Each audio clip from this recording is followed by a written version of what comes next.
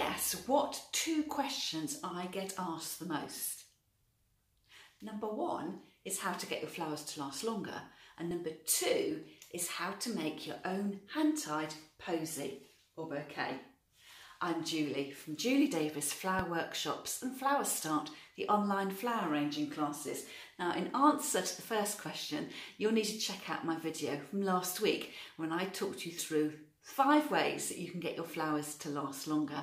And if you want a bit of a recap, why don't I send you 5 short emails just to remind you, and you can sign up for that in the show notes underneath the video. When you come to make your own hand-tied posy, a posy if it's small, or perhaps a bouquet if it's slightly larger, traditionally you'll make this with a mix of greenery and flowers. Now this is a sample bouquet, well, a practice bouquet, and it was made in one of my live classes last week. At the end of class, rather than throwing away the unused greenery, one of the ladies decided to have another go and practice making this bouquet. This is a really good tip to do, especially if the greenery comes from your garden. It means there's no cost to you and you can make something that looks really fantastic. And it looks good because it's got a variety of different kinds of greenery, different colours, textures and forms or shapes. And of course, if you want to add flowers, what kind of flowers should you add? Now, I always suggest that you stick with one colour, and you cannot go wrong with green and white. And for this particular class last week, I used a variety of white flowers. I had large-headed white roses. And think about using lots of spray materials. They will really be your friend. So they're the materials that are on a single stem, but they branch out. So I used eryngium, a white thistle, and also some lisianthus and some very small-headed spray chrysanthemums.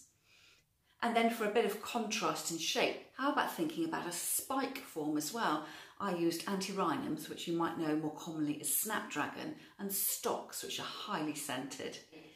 Now, when you come and make your bouquet, having a piece of string to hand is really important, and I normally wind off some string before I've even started my bouquet.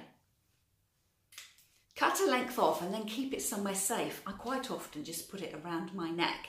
And then once you've finished your bouquet, you just need to whip the string off and then tie and hold everything in place. One thing you do need to bear in mind when you're making your tied bouquet is that you need to make sure that your stems have clean ends. Not that they're physically clean in the sense of them being dirty, but they don't have any side shoots or leaves coming off the side. Basically, that means you have all the greenery and all the fluff and all the flower at the top, and you just have these bare stems down the bottom.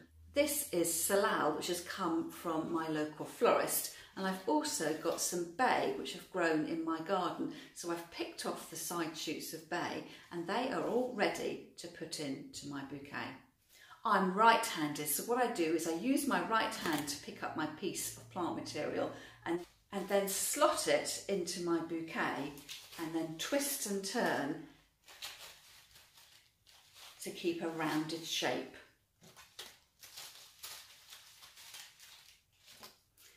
And you keep on going with your own greenery if you're practicing, or if you're a little bit more accomplished, you'll be adding in a mix of flowers as you go along.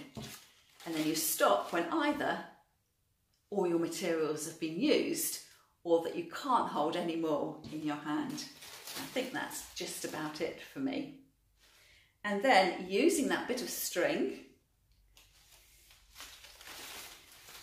you tie off your bouquet and make sure everything is really firm. So you'll see that those new stems that I added in are sticking straight out, and then they're longer than the practice bouquet that was made in class. So all you need to do is hold the stems down and then with a sharp pair of scissors or your secateurs, snip them off to length. And that's all ready to go straight into your vase. If you decide to gift your bouquet, it's really nice to be able to wrap it in some brown paper. Not only does the brown paper look really good and it gives a really luxurious look to your bouquet, but it'll also protect the delicate plant material. You'll need 2 sheets of brown paper to do that, and I'll show you how to do that in the next video clip. So you can see I've already got some folds here, but this is the easiest way I find of wrapping the bouquet. So with your paper with the long side facing away from you, you go to fold it in half. But before you match these corners at the end, you just give it a little bit of a twist and then a nice firm crisp. So you'll see you're ended up with 1, 2, 3, 4 points.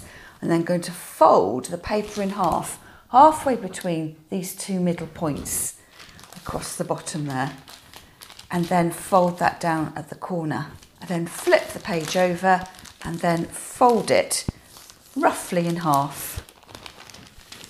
And that gives you a roughly triangular piece of paper. You just need another one of those and then you can wrap your bouquet. Before you start, you will need some sticky tape to hand to hold your brown paper in place. So having folded up your sheets of paper, you then unfold them back to that first crease and then put your bouquet onto the paper. And I always make sure that that tied string is sitting in the middle of the piece of paper, but just a little bit above, so you won't see it when your bouquet's been wrapped up. And then you'll end up with this really big gap. Don't try and force the pieces of paper together because you'll really squash up your flowers. So when you add in your tape, and I've probably got about a 10cm gap here, you're just holding the two sides of paper together so they don't fall apart. And then you open up your second sheet of paper and you turn over the bouquet so that that gap is face down onto the second sheet of paper, and then with two pieces of tape this time, fasten the brown paper round, and that will give you complete coverage. And doesn't that look absolutely fabulous? Woo! Of course, you shouldn't really do that with your flowers. So it just goes to show that if you're starting out and you're wanting to practice your technique for your hand-tied bouquet, it's a good idea if you've got access to greenery in your garden just to chop down pieces of greenery for free. And as you get more confident, you can then go out and spend a bit more money on buying flowers as well, just to give yourself a lovely hand-tied posy to keep for yourself or to arrange to put into a vase at home. And the wrapping too, that will probably take a little bit of practice, but it's really great for when you are gifting flowers to somebody. It protects the flowers in transit, so if anything's going to get knocked, it's going to be the paper around the edges and not the more delicate plant material. And of course it just makes it look even more luxurious because it's been wrapped up. And don't forget, if you'd like to learn how to make your flowers last longer, I'm happy to send you my 5 tips across 5 days. All you need to do is to sign up to the link in the show notes underneath the video. And if you want a masterclass on how to make your own tied posy, don't forget to check out the masterclass. And again, I will leave a link to that in the show notes underneath the video. That's all for me for now, and I'll see you next time. And don't forget to join my Facebook group, Flower Start World. And if you do decide to make your own hand-tied posy or bouquet and wrap it up, that's the place to share your photographs with me. That's all for me for now, and I'll see you again next time.